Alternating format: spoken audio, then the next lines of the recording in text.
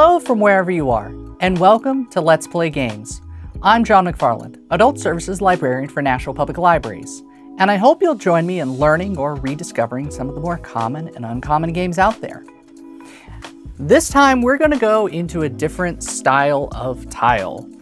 We've previously covered Mahjong, which is a tile-based game on this series. We've covered playing cards extensively, but this is the first time we are going to cover one of the most well-known and well-played tile games out there, Dominoes. Let's get stuck in.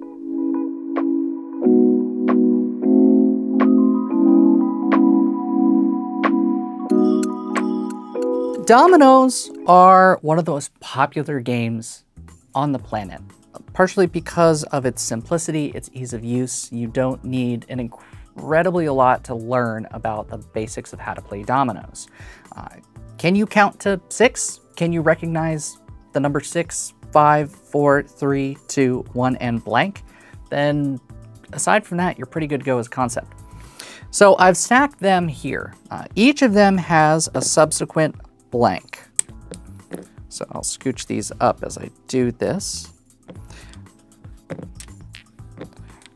And it's just a nice little triangle here.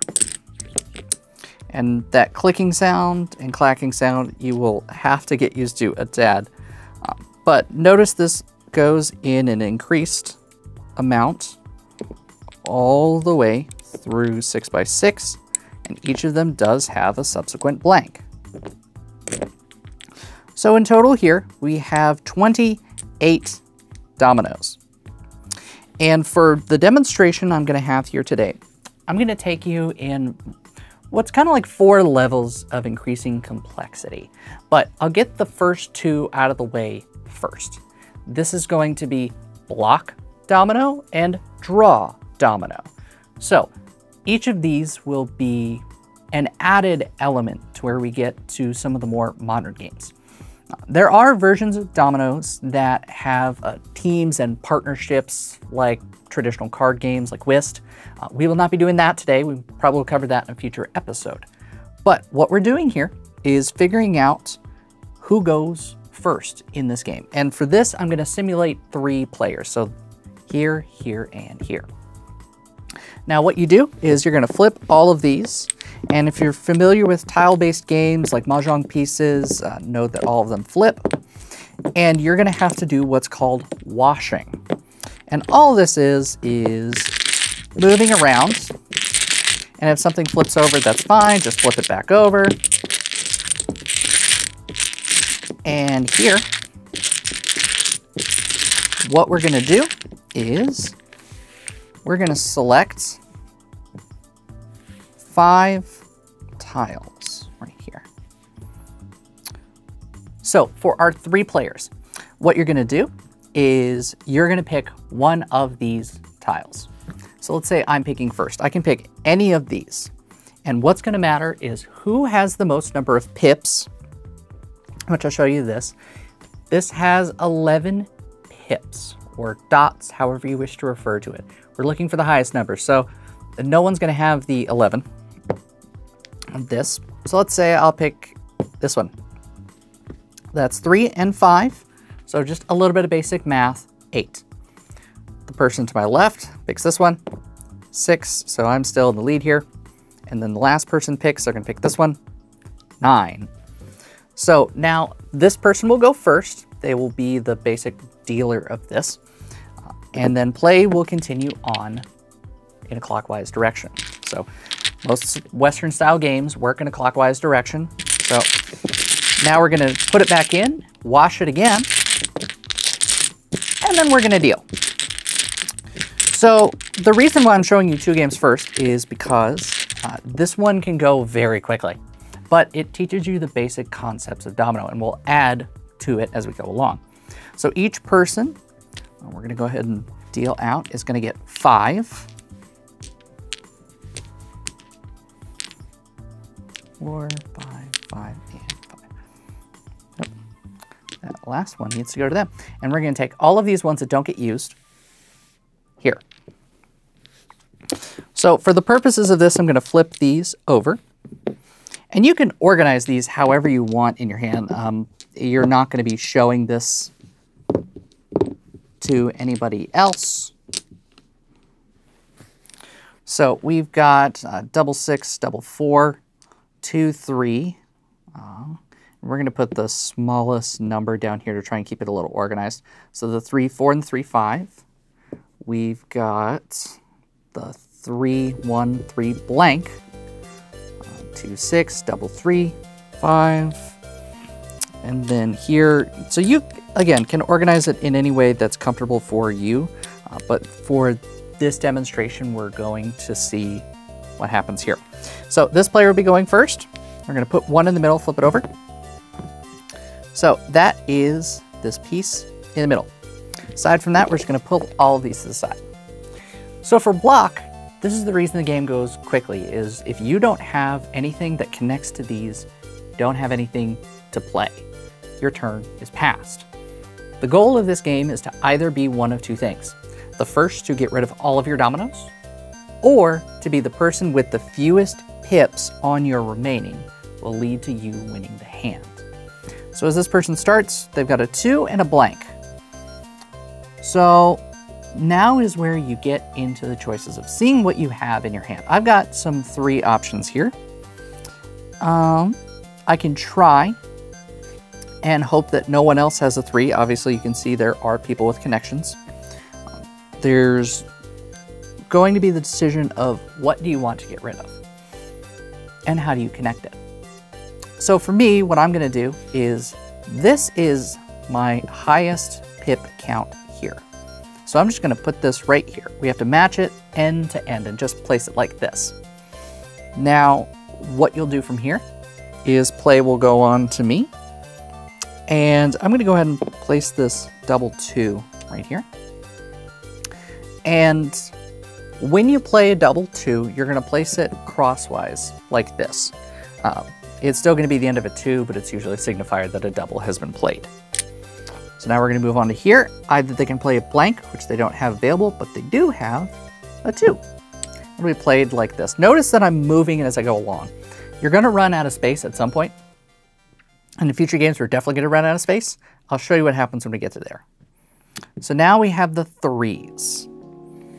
And that's a good time to play this double right here. Get rid of 6 more pips out of their hand. Doesn't really connect much to anything else. And you've still got that blank available, so you've got 2 options depending on what gets played on. They can't connect with 3 here. They've got some 4s to get rid of, so they'll go ahead and play that. Here, now they get to decide, do I play the double 4? Do I play this 3 right here? What 5s have been played? On this end, if I know that I've got some of the 4s here, but a 5 is free, the biggest concern I have right now is this double 6. I'm really needing a 6 to show up to get rid of this, because otherwise this is 12 points that goes to whoever wins the hand if I don't win it. So we're going to play this 5. Now there's no 4 option, but there is a 5, so they'll keep going here. Now they can either connect with the 1 that's over here, or the 4s that are over here. We'll go ahead and get rid of the higher point. Since I'm going to go ahead and turn it, you're just going to place it like this. Instead of placing it like the doubles, it's a straight line.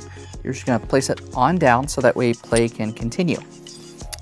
2 and a 1, they don't have anything to connect, so their turn is passed. They are blocked from playing. If all 3 players are blocked from playing, the hand ends. They, however, are not blocked, so we're going to keep it going like this. They're blocked from playing at this point because they don't have a 2 or a 3. Now this person can go because they have a 3. However, this dealt right into this person's hand. They are now out. Because they're now out, players will count the number of pips that are on their total remaining. So that's 12, 16, 20. So that's 20 points. And then this is 5, 10. So that'd be another 10 points. It doesn't matter who it comes from, just matters that it's coming at all. So that would be 30 points to this player for winning one hand and expose. This is a backbreaker a lot of times. You want to get rid of that first. So from here, notice that the game goes quickly, but you also are limited with the fact that you can sometimes have a really unlucky element, and that ruins the whole process. So let's bring these dominoes back in, and we are going to play draw now real quick. So give me 1 second to get this all washed and dealed, and then I will show you how this works. So real quick with the draw, this version, we bring these pieces back in. If you are unable to play, you have to draw from the boneyard, which is basically a giant collective discard pile. So instead of you being blocked from moving, you have to draw, increasing what's in your hand, but also potentially giving you the opportunity to play something. So what you can do is you can draw from the boneyard, and if you can play it, you can play it. So in theory, it cuts both ways, but it also means you have the same number in your hand. You don't lose anything. So we've got a blank and a 3, and now that this person has gone first, play passes to where I will be the first one placing. So I've got some 3s here. I've got a blank. I'm gonna play this 6 right here. Play will move on to here. They've got a double blank. Over here, they can play the 6. Then it's either the 2 or the blank. Do this 2 right here. This person has 3, so they're gonna have to draw from the boneyard. They don't have anything to play, so it goes in their hand. Their turn is missed. You can also do versions of this in which they have to draw until they can play something, but that could mean your hand gets pretty high in terms of count. So we're just going to do the 1 for the sake of this game. Now we're back to blank or a 3. I'll play this blank here. 2 or 3. They've got this one to play. Then we're over here to 2 or a 4. We've got a 4 to play. Now we're to 2 or a 5. Play this 5, kind of hoping that that 2 can stay open in some way. So 2s, neither player's gonna be able to play, so in theory it could work out. Nope, no help. And a double 2. So they're gonna play here. We'll just do it like this to make sure it goes in the middle, but we'll start angling it down here. Now they're really hoping for a 3 and they can go out. 4, no help. I have to draw from the boneyard again. No help. They've got a 4 to play. This person will now have to draw. That's usually a pretty big yikes when you are stuck with the double and you're dependent on one thing being played here, especially because with the 3s, I know for sure 1, 2, 3 have already been played. As more things are played, the lesser you have available to go with. So they're stuck. We'll do this 1 with the 6. No help, but they're lucky. Draw here. That's a 6. Let's actually play this one first, since I know the 1s are kind of at a premium. 3, which is actually no help over here. Double 6. This person's gotten really unlucky. Double 3. And you can snake this into whatever direction you want, because notice I'm already almost running out of space. We'll do this one here. Then you can sort of do it like this. So it can still sometimes get into a slightly funky shape. I'll have to draw here. 5 will work with a blank, but this person has a blank. So I would win this hand. And 5, 6, 7, 8 plus 12, so 20, 28 points to me. So if we were still playing a common round, they got 30 points, I would have 28, they would have 0. Now I'm sure you're asking, what happens when you run out of pieces in the boneyard? This is technically plausible. If that happens, you revert back to the rules of block. Can no one else play? Well, the hand ends, you deal with the pip count. So let me take a step back. I'm going to reshuffle, we're going to deal it out again, and we're going to increase the complexity a step. 1 sec.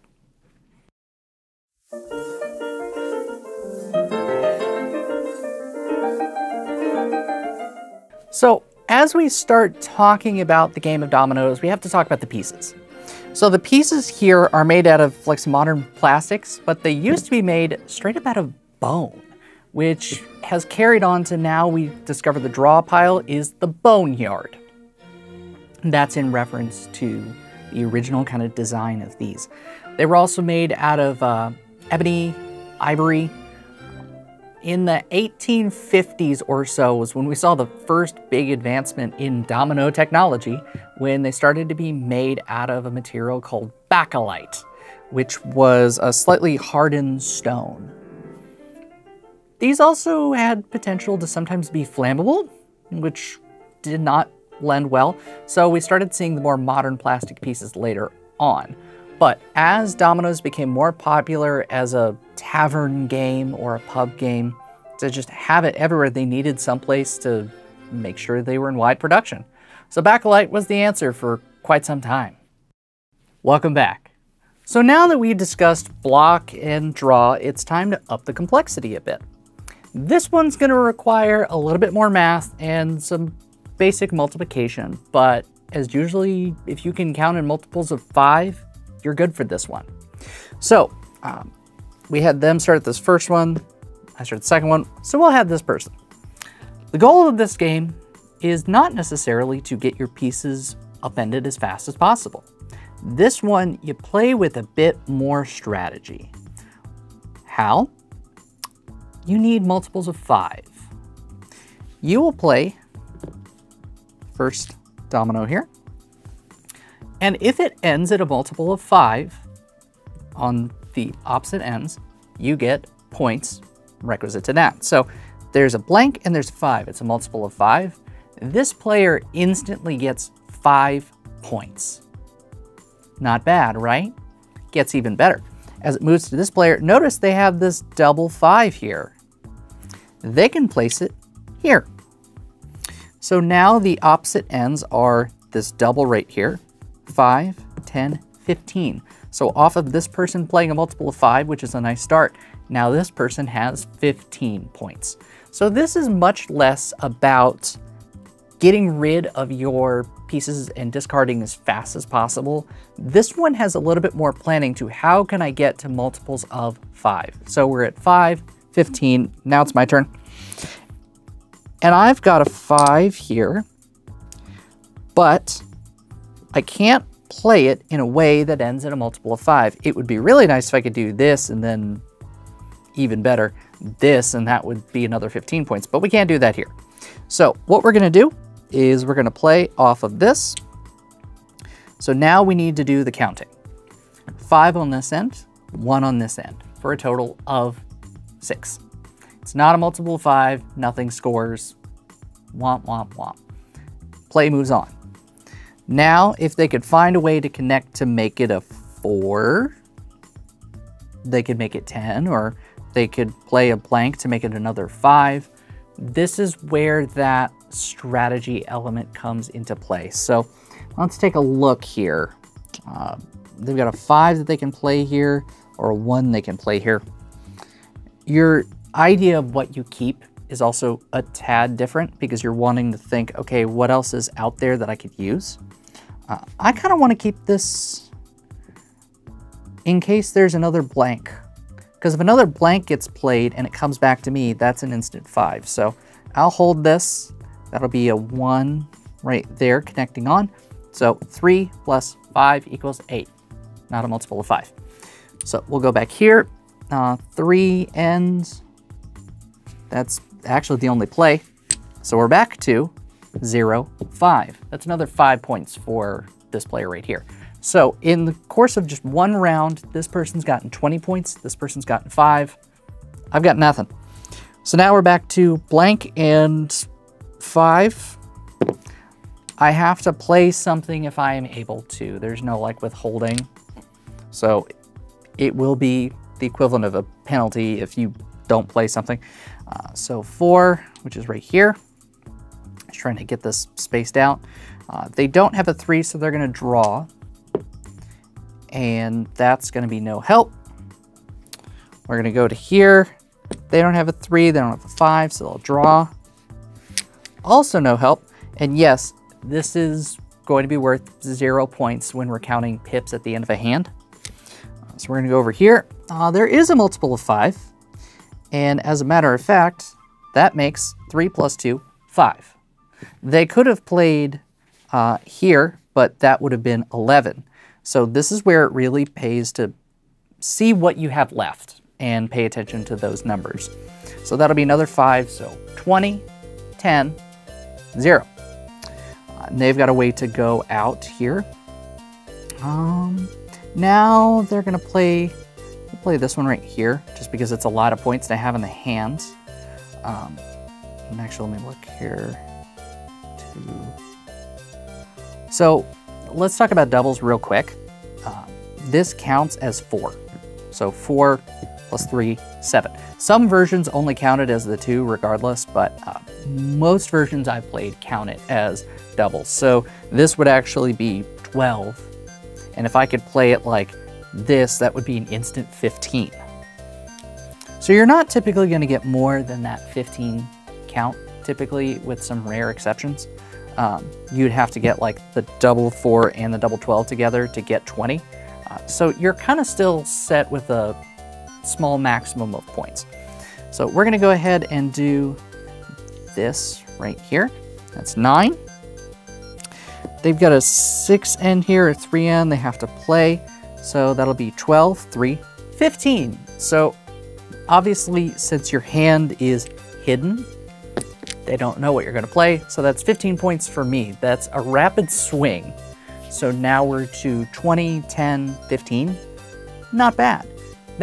There's going to be parity and a back and forth throughout this game, and you're playing to typically a certain number of points. 35 is pretty popular. 61 is one of the more common point totals, but you can agree to whatever point total you want. So I played that double 6, and this person can actually go out. There's no extra scoring. So now we're going to do the remaining pip count like we did with block and draw. So let's just bring it all together, because it doesn't matter who it comes from. So that's 4, 2, 6, 8, 0, 12, 18, 18, 8, and 26. So now you think, oh, 26 points, right? This is the catch. You're going to take this and you're going to divide it by 5. So 26 is divided by 5 into 5 times with 1 remainder. That'll be 5 points to this player right here. So notice by the end of the game, this person had 20, this person ended up with 15, I ended up with 15. Not bad. Play will continue with the same version here.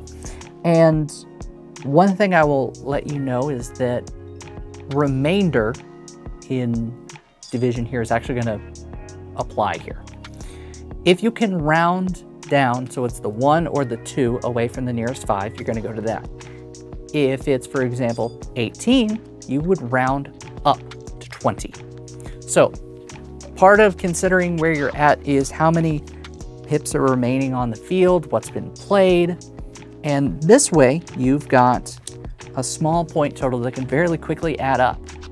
Now, let's take a step back. I want to add one more layer of complexity onto this, but first, I'm going to tell you a little bit more about this game.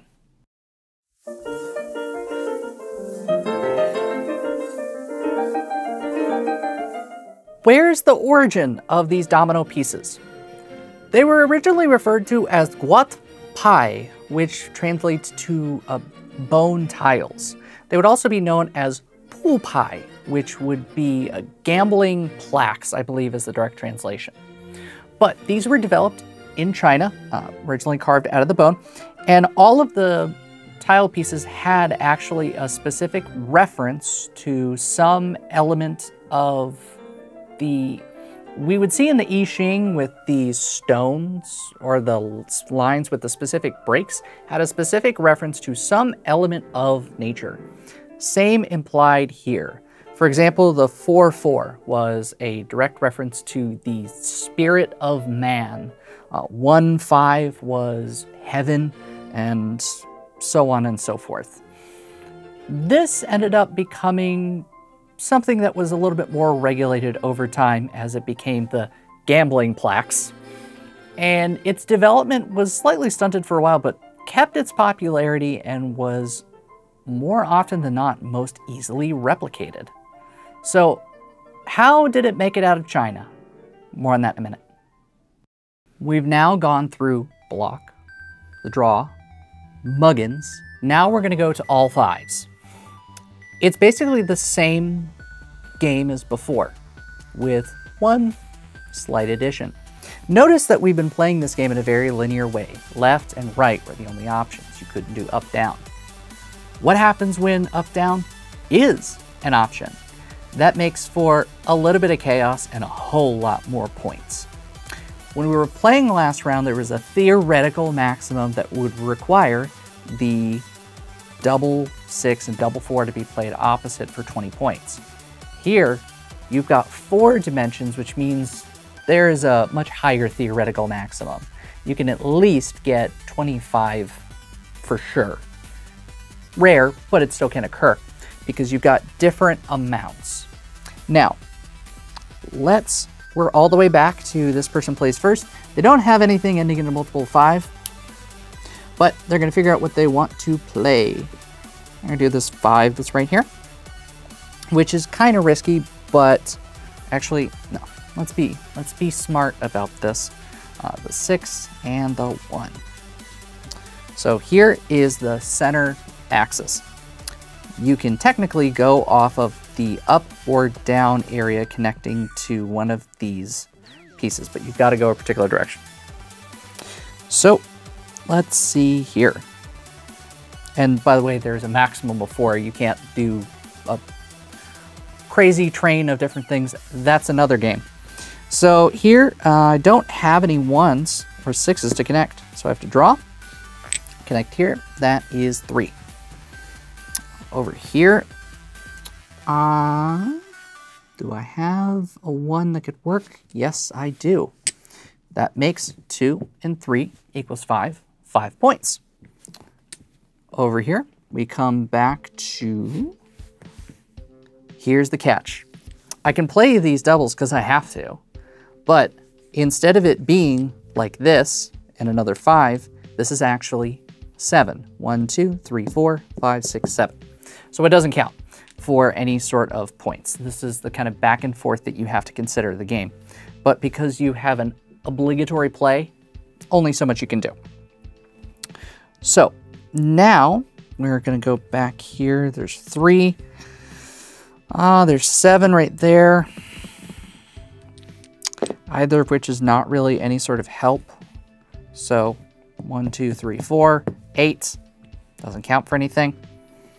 Now, I don't have anything off the 4. I do have something off the 2. But if I wanted to add a 3rd layer to things, I am technically able to do so. So what we're going to do is, for demonstration purposes, have this right here. We know that this still connects, but this is our centerpiece. So what I can do is, that's 8 right here. I can play with that 3rd dimension. That makes 10. So adding this other layer of complexity allows you to spread out a little further and develop a little bit more complexity of the game. So now we've got, this does not count yet, but it will next time something's played here. So we've got 10 here, keeping that 6, 5. We'll add that other layer. This is now 15. The scores can really come up here, so it's a much more chaotic game. And notice how, okay, well that's 15. Let's make it 20. This is where it can get a little hectic and chaotic. 20 took a theoretical maximum in the Muggins version. In 5-all, 20 is more attainable. We just kind of lucked out at being here. So now we're back to here. So now we've got a count here. We've got 15, 16, 17. Shucks. Does not help here. So now we've got to keep in mind of, okay, what's left? How can we play? And we've got the double blank. There's only one viable play, which is here. So we're up to 19. So 5, 10, 15, 19, and 0. doesn't count for anything. So if I'm at 19, I would love if I had a 1 pip here, but I do not. I need something in order to get things lowered. And I can either do, I've got one of these blanks here, and I've got the 4 to the 2. What I'm going to do is I'm going to get rid of these blanks. There's not many 3s. Actually, we'll do the 2 since 3 2s have already been played. It makes things a little more dangerous. We'll go down here, and that's a 3. Nothing they can play off because they've got the double 0, but they draw 5. And then we'll just, you do the same sort of twisting to make sure everything fits. So we'll go and do that as well so we don't get in the middle of the boneyard here. Now there's the 4-2 option. Another 2's been played, so I'm starting to get worried about that. We'll play that. Actually, we'll play it like this here, since I know there are fewer 2's that are out there. Double 6, no help, but they do draw a 1. So 4, 7, 8, 9, 10, 11. Close. Once again, no double 0 there, but they draw a 4. So again, you keep counting along, and you can just keep a mental count as you go along. This I know is 12, 5, 10, 12. And here you've got a stopping point where they can discard, and then they would be out. And you're going to do the same thing as you did before. Count the pips. That would be 12. And divide it by the nearest 5, unless you can go up if you're more than halfway there. If this had even 1 pip, it would count for another, but this is just going to count for 2 points. So this is the style of game where it actually pays to take your time with it, figure out the nearest multiple of 5, and really rack up some points.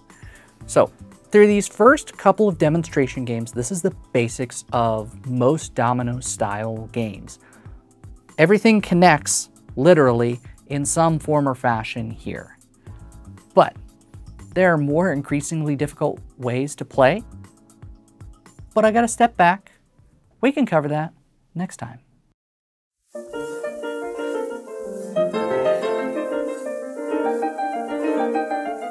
So for the longest time, dominoes were in Asia and predominantly over there in that specific space.